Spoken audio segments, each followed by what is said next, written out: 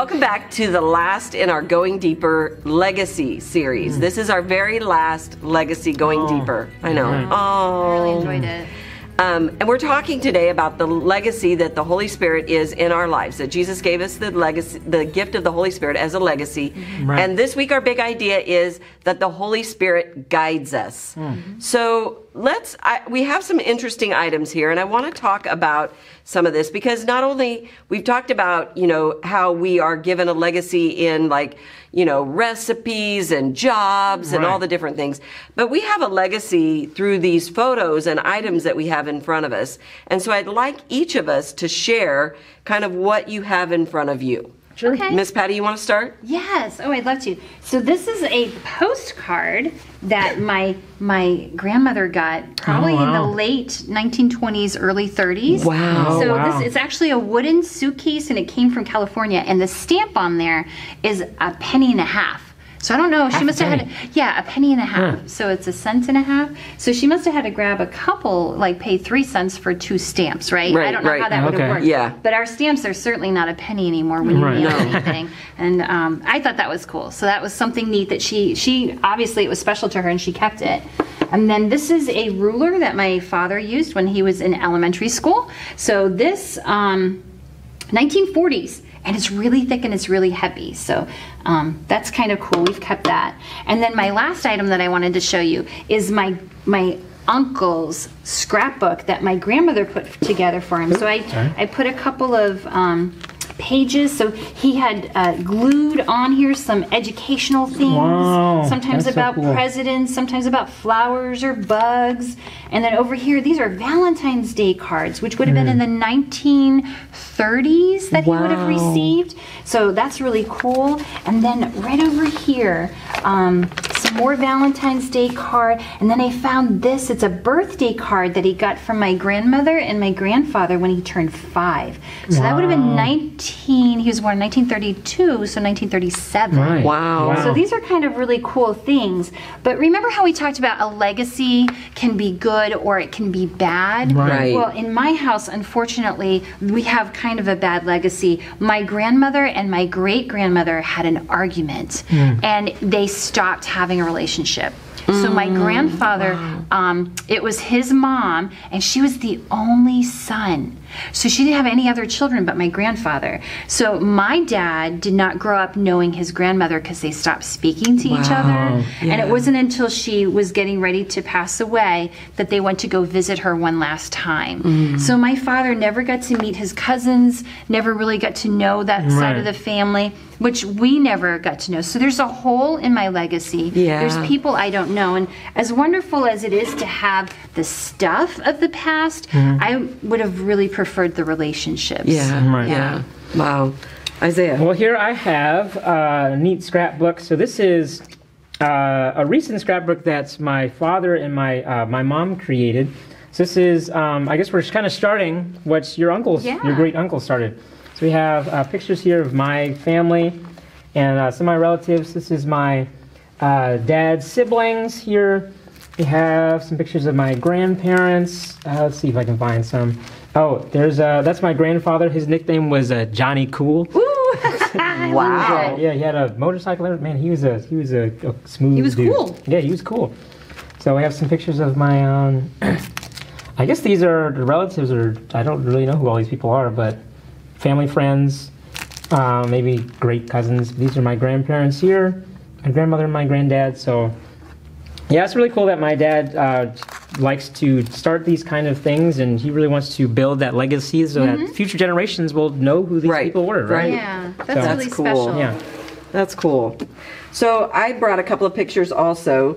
This is a picture of my grandparents. Oh. So when my mom and my dad got married, my mom's parents and my dad's parents came together for a picture.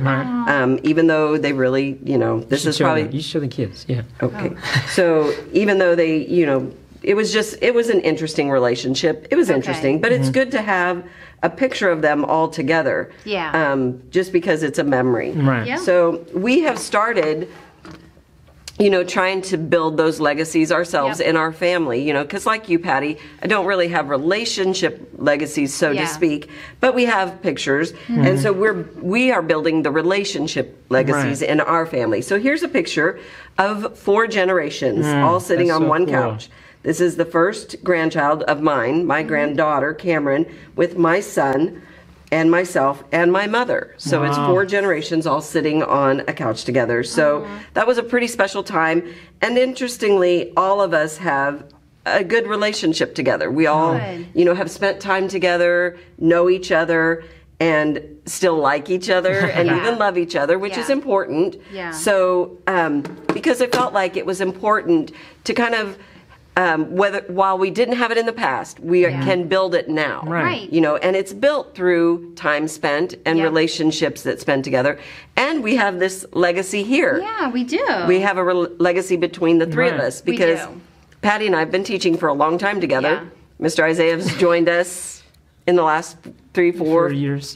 4 years. Yeah. And then you're gonna be old one day like this, Mr. Isaiah, and you're gonna have somebody standing, next to you that you've taught and that are raising up in the ministry. So it's spent, or legacies are built by spending time together and really learning from one another. So, and that's what, the Holy Spirit is our guide as we spend time with God, as we spend time with the Holy Spirit. We learn what He wants in our life and how He wants to lead us, and as we trust Him, He will lead us into good things. Yeah. Right? Yeah. Because the kids may not know that you were one of my teachers when I was in elementary school, probably 1st, 2nd grade. And then Pastor Sonia was my children's pastor when I was y'all's age too. So, so there's a legacy. Yeah. So we're going to head over and do our last legacy game that Miss Ryan's going to lead, and I'm going to beat Miss Patty. I'm just saying. It's not going to happen. Whatever. Okay. I'm going to let's watch from check it out. sidelines. Cheer for me.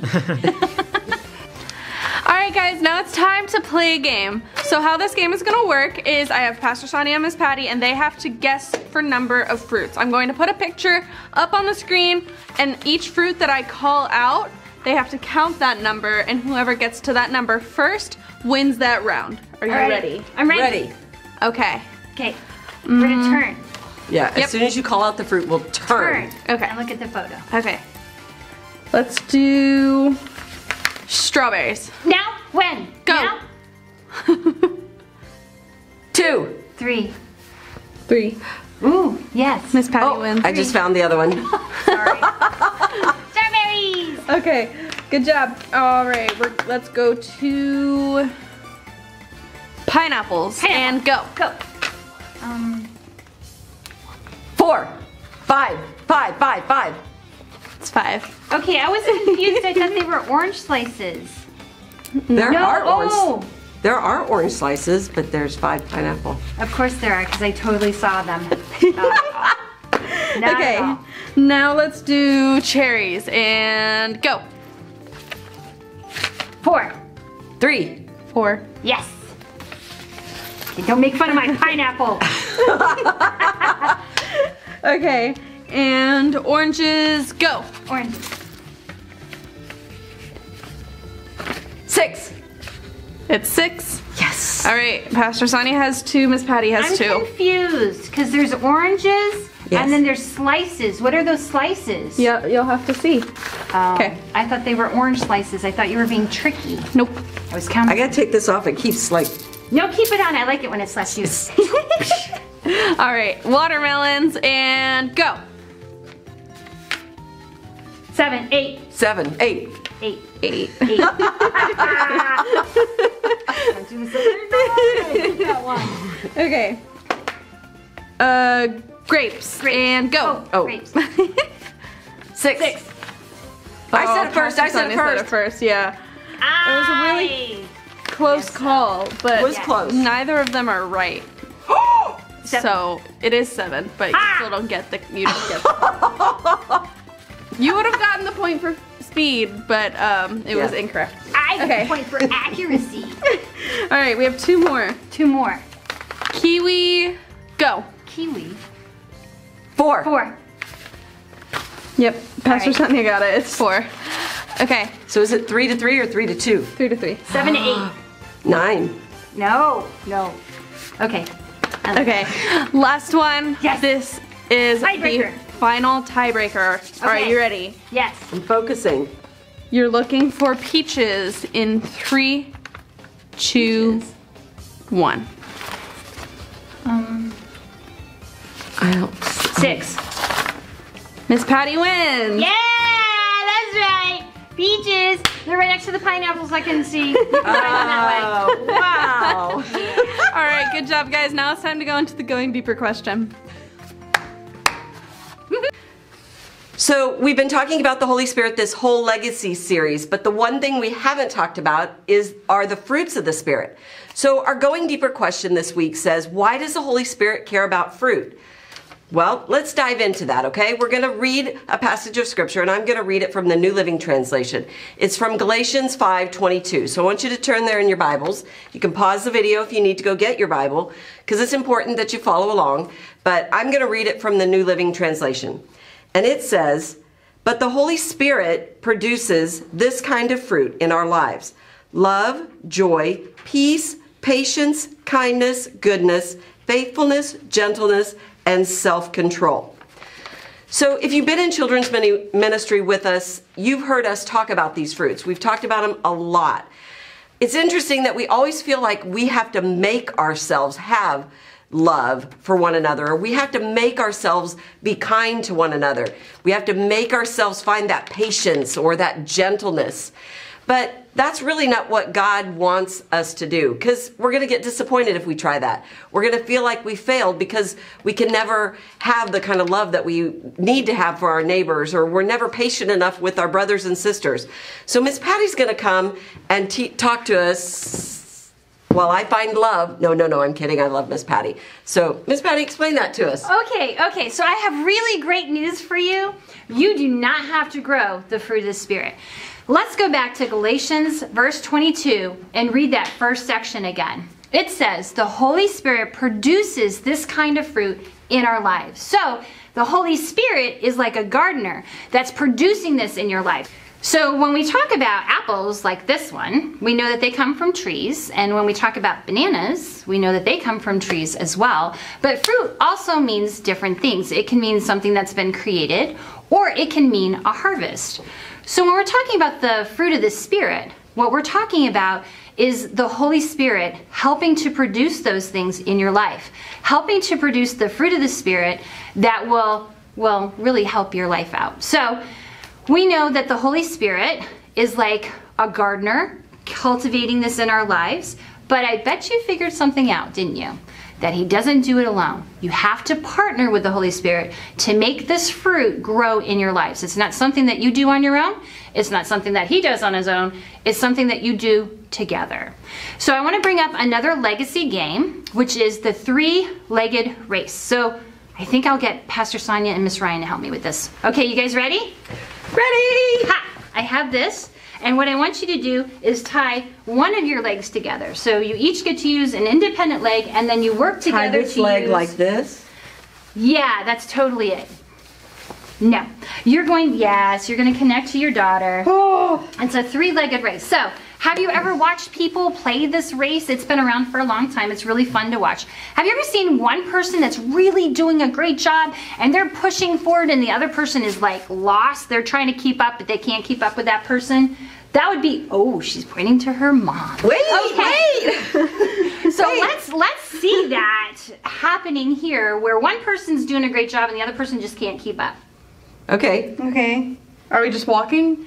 Yeah, because if you ran, Okay. Well, maybe you should run. We can all watch you fall on your face. No. That'd be funny. Okay. No, okay. You go. Let's go. Wait. Yeah. Yeah? Oh. No, you had it right. No, we're falling. We're Okay. falling. Okay, come on, let's go. Okay. Wait, yeah. no. Whoa. Okay, So that was a great example of not working together. You guys did that really well. Okay, but Yes? you want us to work together, right? Yeah, because it's more important that you would So work let's together, tie it. kind of like when you work with the Holy Spirit. So, if you're on sync on with the one ankle? another and you go together, you should be able to run eventually, right? As long as Okay. you understand that pattern. But let's try walking first because the first time wasn't so good. Let's just see if you can do better. Okay. Making it tighter might be helpful. Yes. Yeah. Oh, you're going to do it down below. Down lower, because, Oh. you know, we were falling That's apart. a different strategy. That's really cool. This could end really, really badly. It could. I'm In just which case, saying. we'll have it on film. Let's see how Okay. in sync we are, daughter. Really funny to watch later. Ready? Okay, ready? Okay. Go. Wait. Yeah, you have to decide which foot to start with, right? Oh, okay, that was so much better. Okay, let's really push the envelope and see if they could walk faster or even run. Do you think you could run this way or just walk fast? We're going to run. You're gonna, oh, get the video out. Oh, hey, it worked. Okay, they did a really, really good job. So, except for right now, not so good. Okay. It'd be really funny if they fell. Anyway, okay, so this would be a great opportunity for me to push them over because they wouldn't be able to help themselves. Okay, anyway, it is so much better if you work together. So work together with the Holy Spirit.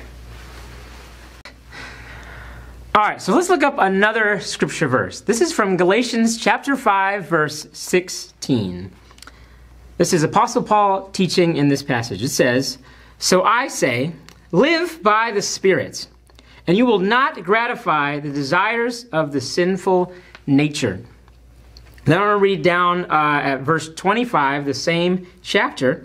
It says, "Since we live by the Spirit, let us keep in step with the Spirit." So let's talk about those two scripture verses. So the first one says, live by the Spirit. And that pretty much means let the Holy Spirit guide you in everything that you do. And then it says, if you do this, you will not gratify the desires of our sinful nature. And that means the things that we like to do for ourselves, like we want to, be selfish, or we want to get things, those are our sinful nature.